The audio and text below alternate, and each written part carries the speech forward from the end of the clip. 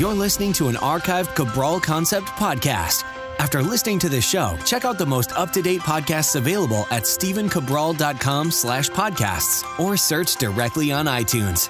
And now, welcome to the Cabral Concept, where board-certified naturopath and integrative health practitioner Dr. Stephen Cabral shares how he was diagnosed at the age of 17 with a life-altering illness and given no hope for recovery. It was only after studying and traveling all over the world did he discover how to combine ancient Ayurvedic healing practices with state-of-the-art naturopathic and functional medicine to fully rebalance the body and re-energize it with life. It's time to discover how to get well, lose weight, and finally feel alive again. And now, here's your host, Dr. Stephen Cabral. Thank you for joining me here today on this Motivation and Mindset Monday. I hope you have some great plans for the week. I'm excited to be here with you today. Love these Motivation and Mindset Monday chats where we get to go over, I think, a lot of things that are holding people back in life that are stopping them from having the happiness that they want, right? So one of the main goals of life is, how can I be more happy? How can I be surrounded with more great friends and family, doing the work that I want, having the spiritual-based practice that makes me feel fulfilled? But the problem is, I think we go about wanting these goals or going after these goals in the wrong way. And that's because simply this, that in the media and everything that we've been taught in life, we're always taught to add more. What more are you missing? Even if it is things like meditation or all these great practices that I am going to talk about in a moment. But it's always about more. Well, what happened to the principle that has been shared throughout the ages? Meaning, like, for thousands of years now, we've heard from all of the different masters that have said this, that one of the ways to true enlightenment, one of the ways to raise your energy and vibration is not by adding more to your life, but actually by taking away.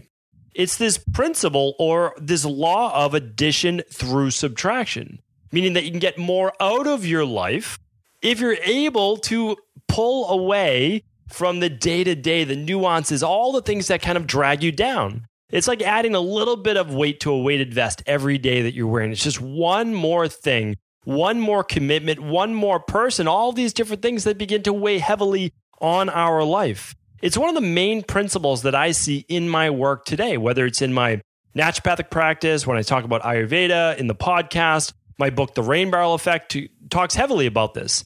It's this principle of filling up the rain barrel. And as it gets to be too much of anything. So like too much from one part might make you very, very sick. Too much stress, lack of sleep, poor eating, lack of exercise, lack of rest, lack of all of these things, or too much of those things, right? All fill up our rain barrel. And what happens then? Well, then we see the outward appearance of what we call dis-ease in our society. But the same thing can happen with spirituality, same thing with poor relationships. It's just like, okay, one thing adds up on top of the other. It's what they call the snowball effect, right? Well, it's the same thing. Things begin to fill up and they become so big that we can no longer deal with them. And it took me quite a long time to realize this in my own life. Even after I studied like literally book after book after book, I'm like, okay, I get it. I get it in principle. I get it on paper, but I haven't begun to see these things transpire in my own life. Meaning that even though I read it, even though I hear the words, why can't I put these things into practice in my own life? And that's because there was so much holding me back. I always was trying to do more. Like, hey, what more can I do to fix this situation? Instead of, what can I do less of? And that's what I want to chat with you about today. That's what I believe is so powerful. And I told you that I would get back to meditation. Now, meditation is one of those things that you can add to your life that is actually a subtractive practice. And that's why it works so well. So when you look at the research, and again, this is not going to be a whole podcast on meditation, but it's one principle behind it. When you practice meditation, you actually can see that a lot of the pro-hormones in your body, such as dihydroepiandrosterone or DHEA, one of the anti-aging based hormones, actually starts to increase. And it took scientific researchers forever to figure this out. But in Ayurveda and all the Eastern practices, they always knew, right? In naturopathy, we've always known why it works so well, meditation, to increase DHEA, because it lowers cortisol. And DHEA is like the other side of the coin. So what happens is if you're producing less cortisol, because you're not as stressed out about everything, right? Because you're trying to relax. And as you're trying to relax, well, cortisol can go down. And then the body can say, okay, let's shift more now to that anabolic rejuvenating pathway, which is DHEA leads the charge there. So we can see how that meditation, by actually ridding your mind of thoughts and all of the different clutter in there, actually begins to allow you to see more clearly and think more clearly. And that's the amazing thing about it, is that by doing less, by sitting down, by focusing on your breath, by trying to clear your mind, you actually see more, and you can, in the future, do more because you know very clearly what you should be doing. So that's just one path. But what I want to share with you today are really going over the different ways to raise your energy and vibration by eliminating 5 things in your life. And I'm going to be giving you my 5 of how I was able to take my life to that next level. Now, is it still a work in progress? Of course, right? I think we're all a work in progress. I'm certainly a very good case of that. But what I want to say is this. I want you to be able to figure out what those 5 things are in the first place. So what I like to do is just always be asking myself, not from a judgmental standpoint, but I always ask myself, what's holding me back right now from getting to that next level, right? Because even if you're at a level that you enjoy, I'm absolutely at a level that I enjoy right now. I'm at a place in my life where I'm quite happy, quite content. But it does not mean that I can't strive for more. And I also know just 5 years ago, 10 years ago, 15 years ago of the place I was in at those specific times. And I had a lot to work on at all of those specific times. Even 5 years ago. I think 5 years ago was a huge turning point between the 5 and 7 year mark for me. It's when I really felt like I started to come into my own. I'm going to share that with you in just a moment. But what I'm saying is right now, I'm always taking kind of like an ongoing little count, not judging myself, not saying this is good or bad. I'm saying, what is it right now? What's in my life right now that I may be able to get rid of? I may be able to move to the side so that I can have more freedom. I can have more energy. I can have more zest for life. And for you, it might be saying and asking yourself, just saying, am I in a negative relationship, right? And can it be fixed? We'll talk about that. Am I in a bad work environment? Am I on the wrong career path? Like just because you went to college for something doesn't mean you should do it for the rest of your life. A lot of people are in that conundrum of like, I spent all of this time, I spent all of this money, I became an investment banker, I became an attorney, I became any one of these number of things, accountant, right? I'm just trying to think of all the people in my practice that I hear from. They're like, I want to be doing more of this. And I said, okay, well, why don't you? And there's always that something holding them back. We're going to talk about that because it plays into why I was able to, I believe, break free as well. Another big thing is this, is are you living in a body that's overweight? Because I'm telling you right now, that overweight body, forget about vanity. Again, I always say throw vanity out the window. Let's talk about it. Is that the body that can best serve you to carry you through life? Or is it holding you back? Is it holding you back from meeting people? Is it holding you back from wanting to do more, exercise more because you're in pain, right? You know, it's not just about being overweight for a lot of people. It's being unwell. Are you in a body right now that's suffering from some type of autoimmune-based issue? Are you inflamed? Do your joints hurt? Do you get migraines? Do you have skin rash? Do you have psoriasis? What's going on with your body that if you were to fix that, you know, if you were to subtract that unwell from your life, if you were to subtract being overweight from your life, if you were to remove the negative relationships or the poor career path or the bad work environment, the toxic work environment, right? If you're able to remove those from your life, would you be more happy? Would things begin to get better, right? Because you'll have the opposite of that, hopefully, at that time.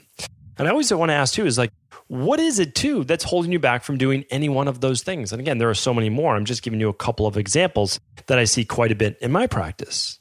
And I always say is, you know, what's holding you back, but also what's causing the negative thoughts that you're harboring, right? Why do you feel so hurt?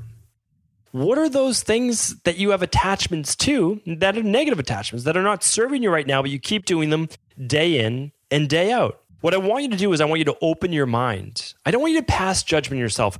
Too many people are so unfair. They're so harsh with themselves, but they have to remember you have to live with you.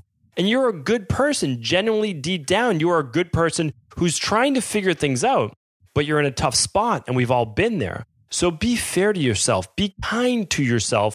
You're doing the best that you can with what you have right now to work with, right? So you're not in the position yet to be where you want to be, to act how you want to act. So what I say right now is be kind, be gentle. You're working this out. And In my book, The Rain Barrel Effect, I go into, as part of the de-stress protocol, the 9 toxic emotions. I want you to listen to this list. And I want you just to take a mental note, especially if you're driving right now, if you're walking right now, which a lot of people like to do as they listen to podcasts. And I do it myself, is I like to take these mental notes. And I ask myself, and again, this is the 9 toxic emotions. And I did a seminar on this not too long ago. And it was pretty powerful, meaning like for all of us, we had to start to think about all these different thoughts that we might feel come up on a daily basis. And I just want to see if any of these come up for you. Do you feel bitterness at any point in your life on a daily or weekly basis? Any bitterness that shows up? What about anger? Do you feel any anger in your life? Anger towards anyone? Anger towards work? Anger towards spirituality or religion? Anything like that? Do you feel any anger? What about resentment? Is there anything you resent doing or not doing, or towards a person or anything like that? Any resentment? Any envy? Do you envy anyone else? Any career? Any relationship? Do you have envy? What about discomfort? Where are you feeling discomfort in your life? And of course, you can pause this at any time and write these things down if you are journaling. What about anxiety? What makes you anxious in life? That's such a great and powerful question. What makes you anxious? Because if you can get to the answer of that, which we will be talking about next, you will have really opened up your eyes to seeing how you can overcome it and become truly happy. What about sadness? Anything in your life that makes you sad? How about shame? Shame's a big one. This is one that not a lot of people like to admit. Do you feel shame anywhere in your life towards what you should have been? Someone thought you should have done this, or what you were supposed to grow up to be, right? Any one of those things. Is there any shame there? What about guilt? Guilt and shame are very closely related, and that's why I listed them there together. Anything you feel guilty over? Guilty over from the past, guilty over you're currently going through right now. Any guilt? What is it? Because what I'm looking for you to do is to find out what that emotion is. What's the emotion that you're holding on to, that you're harboring right now, that feeling that you can't let go of? And if you're able to truly say, I feel the shame, I feel guilt, and here's when I feel it, here's why I feel it, and you're able to then put that into a concrete reason, such as a relationship. I don't have a good relationship with my parents because I feel guilty that I didn't become the son or daughter or whatever that they wanted me to be. I didn't become this in my career. That's a very common one as well. Or with a spouse, I don't make enough money. I'm not able to provide this. Or I'm not the best parent that I should be for my children. Whatever it is, if you're able to figure out what that concrete example is, because a lot of times people feel it, they get upset, but they don't know why they're even feeling that emotion. But if you're able to figure out why, what you can then do is you can begin then to do a little bit of a course correction. One is that you truly may be doing a great job. You might be being too hard on yourself. Or two, you might not have all the tools that you need to work with to make you great at what you want to become, meaning like the best parent that you could be, whatever it might be. There are many, many different reasons. But at the same time, you simply might be holding on to something that is not serving you. A thought that is not truly allowing you to be you. And that's what I want to talk about. That's what I want to get into, because I held a lot of these thoughts myself. And if you're constantly holding on to what I call other people's thoughts about you and what other people think that you should be, or what you feel you should be for other people, you never get to be you. So it's a constant tug of war in your body, right? Because you have you, the person who you feel at the deepest core level are, right? It's a person that might love music and art and drawing and all these different things, right? Those different creative outlets, but yet you're stuck in a position, a job, or a setting that doesn't allow for that person to come through. Now, maybe you still need to be doing that job or career, but you need that 1 hour or 2 hours or so per day to get into your craft. Or maybe it's just a half a day on the weekend, or maybe it's 1 day off a week. We don't know. But what we need is to figure out how deep a core belief that is for you and to get that energy and those juices flowing, right? We need to figure that out. What I'm saying is this, is that we need to figure out what negative emotions you're holding on to, because that lowers your vibration and it lowers your energy. If you are constantly stressed and being worn down about anger or envy or resentment or shame or guilt or bitterness or any one of those emotions, and anxiety is a big one that people walk around with, this low-level anxiety every single day. If you're doing that, I can almost guarantee you, you will not be vibrating at a higher level. And all I mean by that, again, we don't have to get into quantum physics or anything like that right now. What I'm talking about is a vibrational level that your energy feels lifted. You literally feel lighter.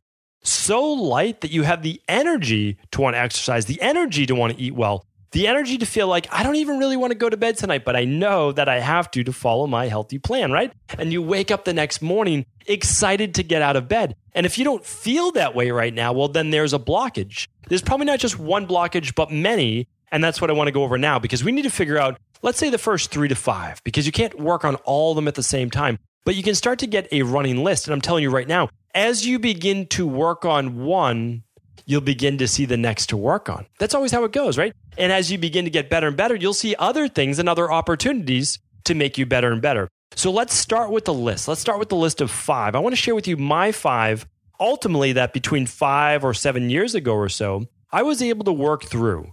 And it didn't take just days. It didn't take weeks. It probably took months. And then those months compounded on top of more months where I got better. But then the more months that passed, the more weeks that passed, the more experience, right? Just the more hours I put in to being a better person for me so that I could be a better person for the world, I got better and better. And that's how it is. And that's truly why, again, I say, why do I feel like I have more energy every year? Why do I feel healthier than I did last year, right? The reason is it's because of compounding interest, right? We're putting in the work. We're putting in the work each and every day, each and every week, each and every month. Those months add up to years. And you begin to vibrate at a higher level. There are always going to be low points. Don't focus on the low points. I have bad days. I have bad days as well. We all will. Things happen in life that are sometimes out of our control. But we don't need to dwell on those negative parts. We need to focus instead our attention on what we do have in our life and what we want more of. So I'm going to give you the opposite and what I was able to do with it with my big 5. I'm just giving you my 5 from what I was able to do not too long ago. The first one was a big one. It was a really big one for me. And I find this to be a huge part of most people's being stuck in life, that just feel like they're being held back. And that was other people's thoughts of me. I was always worried about what other people were thinking about me. It's funny because I've read this, I can't even tell you, right? When I go back to the beginning of the show, what I spoke about is that throughout the years, the masters have always said certain things. And you can read it, but you don't fully implement it until you are ready or you've done enough of the work yourself. So all the masters said, like, listen, people are not thinking about you nearly as much as you think they're thinking about you. Maybe like a fraction of the time, or probably not at all. Because we tend to think ourselves, like as ourselves, as so important, or everything we're doing is being scrutinized and watched. And for the most part, it's not. And that was actually very liberating. It was a little humbling, but it was also very liberating at the same time. It's like, hey, listen, it was more like everybody has so much going on in their life. Think about your life, how much you have going on. Do you really have that much time to scrutinize about all these other people like that you might come in contact with and what they're doing in their life? Probably not. So don't be as hard on yourself. So I started to let go other people's thoughts of me, what I thought that they were thinking about me, which ultimately led to me opening up this very large wellness center and then being able to move into a smaller private practice not too long ago, being able to do my podcast, being able to do videos. The video started over a decade ago. And I had to say, like, listen, I'm going to get critiqued. Someone's not going to like the way I look. Someone's not going to like the way I speak. Someone's going to think that I'm too big. Someone's going to think that I'm too small. Like, it's just, that's the way it is. Listen, like, that is part of life and judgment will always be there. So what I had to say to myself is, did I feel I did the best of my ability? Did I feel like I did a good job at that particular point in my life? So I can look back at videos I did over 10 years ago. I'm like, oh, well, I'm like, like I would have done this, and this, maybe a little bit different, but I'm not upset at all. That is the best. I put out my best work at that time. Not my best work today, not my best work in 2018, my best work back in 2008. And that's why, like, I can look now and I can say, this is all a journey. This is about having gratitude and perspective. Those are my 2 favorite words. They really are. Every time I'm off course, I course correct by doing this. I talk about gratitude and I talk about perspective in my life. Gratitude for how far I've come meaning like from so many different levels. I don't think that people really realize that, is that the work that I've had to put into my life is monumental. I mean, it really is. And I say that from a very humble standpoint. I came from pretty humble background in terms of my mental outlook, how sick I was. And I was just in a bad spot. And through whatever type of opportunity I was given, through meeting the right people, through being stubborn enough to not listen to my doctors, to just keep pushing through time after time, is like, that is gratitude. Like that to me is, I'm grateful that I was even given the thought to say like, hey, read this book or meet this person or go see another doctor, even though you've failed at least a dozen times. Like go, keep pushing. And the perspective was looking back saying like, well, that's how I grew up. This is where I was at 18. Here's where I was at 25 when I started to get really better. And then at 30 where I kind of like saw the light and I keep moving forward each and every year. So that's the perspective. And then I also look at, I'm getting better, but I know that I'll be even better 5 years from now. And that's why I get excited for that. And that begins to raise my energy, which raises my vibration, right? Because they're one and the same. Our energy and vibration are what we are, right? That's what it's all about.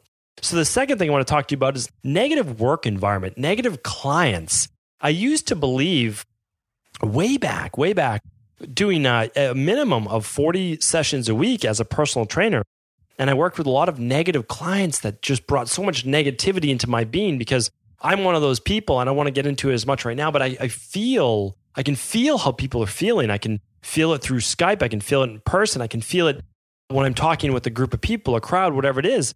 I can empathize with it, but it takes so much of my emotion and those negative people that brought the negativity onto me. And I just felt that way back then as a personal trainer and then a nutritionist and strength coach and then as a functional medicine doctor, naturopathic doctor, that it was my duty, it was my obligation, it was my ethical need to work with any person that wanted to work with me. And I had to stop that. I had to stop that about, I would say 5 years ago as well, 5-6 years ago when things started to really change for me. And the reason was this, is that after I worked with those negative people, I was worse for everyone in my office. I was worse for everyone on my team, and I was worse for all of the additional people that I worked with. And I said that one person, they may need my help, but here's what I'm going to do. I'm going to have them work with someone who's probably a little bit better at working with a person like that than I am, because I know my limitations. And again, I want to help everyone. And if someone's suffering and they're telling me about all of their suffering, that's not negativity. That's not complaining. They're just telling me the truth. But people like, I don't want to do this. I don't want to follow this. How can you help me without me doing this, and this? Is like, I can help you get well, but you have to help yourself. Like, you have to want to help yourself. And that's so challenging for me because I can see it in there. I know that I can help this person get well. I know I can help them lose weight for sure. I can see what needs to be done. And they're telling me, no, I just don't want to. And again, like, it all takes work. You can't come to me or another naturopath or health practitioner, whatever it might be, and expect that there's going to be a magic pill. There is no magic pill. And so I created an application. That application allows me to see who's going to be a better fit or not for me. And then I can also then refer out, and I can always read someone's lab, and I can always help them from many different perspectives, but it might not be with me one-on-one.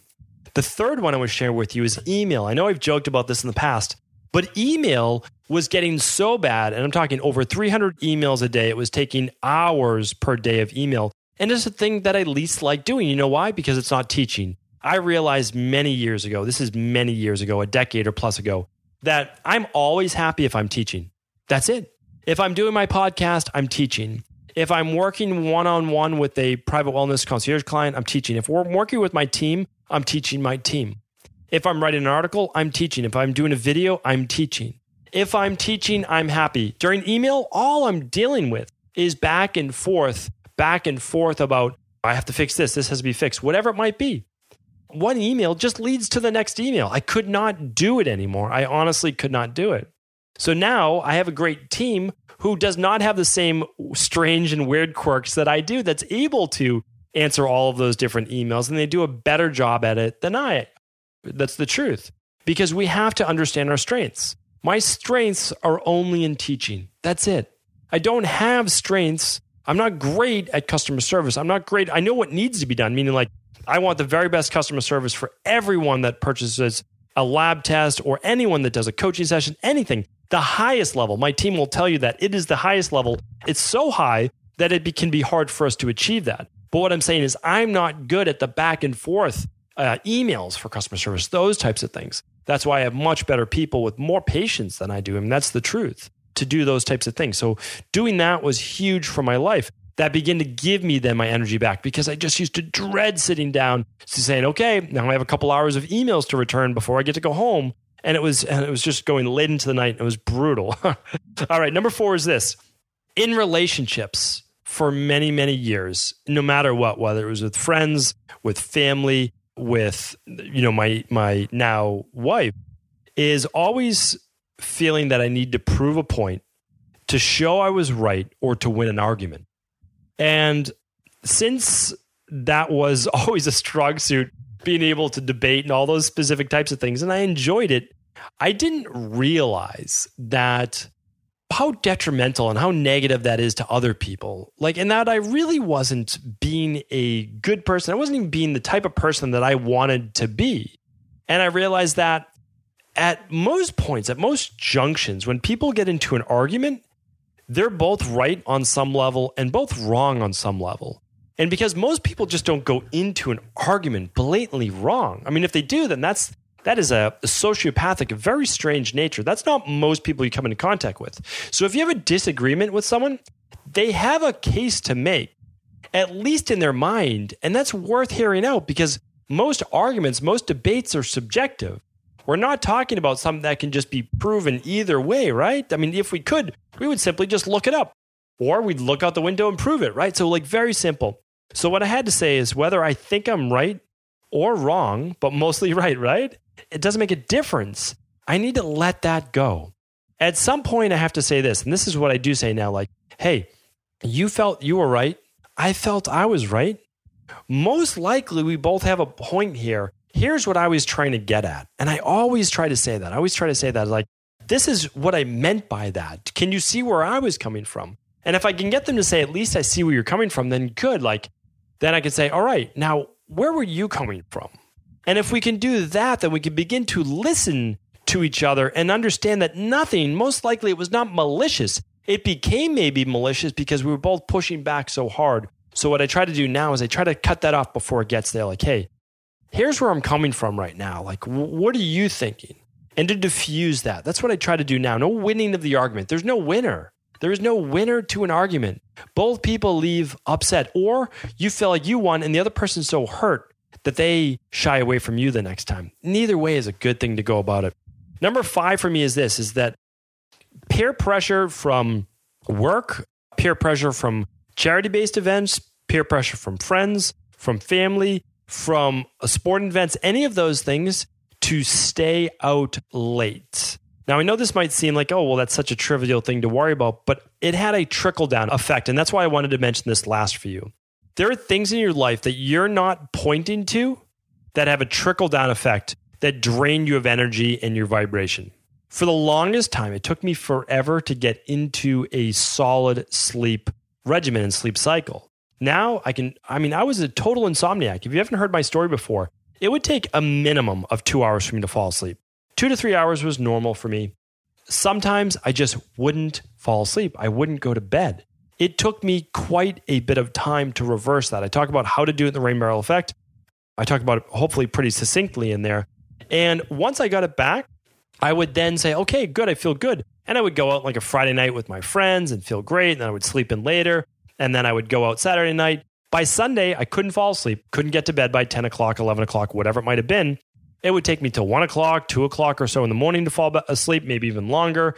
And then the next day, I would be more tired. I would be less productive. I wouldn't want to exercise because I was exhausted because I still had to wake up for work. So here's the thing. I was more irritable. I had less energy, and I wasn't living the life that I wanted to. But I was going out and I was doing all of these things, and I was having so much fun. I mean, I love hanging out with my friends, and I love going out late, and I love going to sporting events, and I even like going to like charity events and things like that. I like all of those things, but I couldn't do it. And I couldn't do it because it threw off my circadian rhythm. It threw off my very sensitive body, because I have a very sensitive body, very sensitive mind. And I've learned that. Here's the thing. Now I've been doing it for so long, I can go out with my friends. I can go out to a wedding. I can go out to a sporting event, get a little less sleep that night, but I always make sure to get up within maximum 30 minutes to 60 minutes of when I typically wake up. That allows me then, if I'm even a little bit more tired that day, fine. I'm a little more tired that day, but I go to bed then at the same exact time. So it took me a while, and that's what I'm saying to you. Any of these negative things that you might have to give up for a little while that are draining you, that are drawing you away from your true calling, from who you want to be as a person, you can eventually get them back at a smaller degree, but get them back, right? Because if you are going out 2-3 nights a week with friends and alcohol's involved all 3 of those nights, you are definitely going to be depleting your body of its energy, of its vital vibration. That's just a truth. I mean, because you are asking your liver, you're asking your body to constantly work at a higher level of detoxification. So I just wanted to share with you, those are my 5. You'll have your own 5, and they're all very, very different. Yours could be dealing with family, could be, and again, I have my own things that I had to deal with my own family as well. I just gave you 5. Remember, I had a lot of things to work on in life. I had a tremendous amount of things I really did in my 20s. And my 20s was a very stressful, it was a very painful time in my life, and I was literally, the story of basically burning in the fire, becoming ashes and rising again. Like that's how it felt a lot of the times. I literally felt like I was turning into ashes. And that's because I was trying to break, using all the cliches, I was trying to literally break free of all of those molds. And that can be a painful process. But I'm telling you, even though it can sometimes be painful, and although it will never be easy in the beginning, it's always worth it. It really is.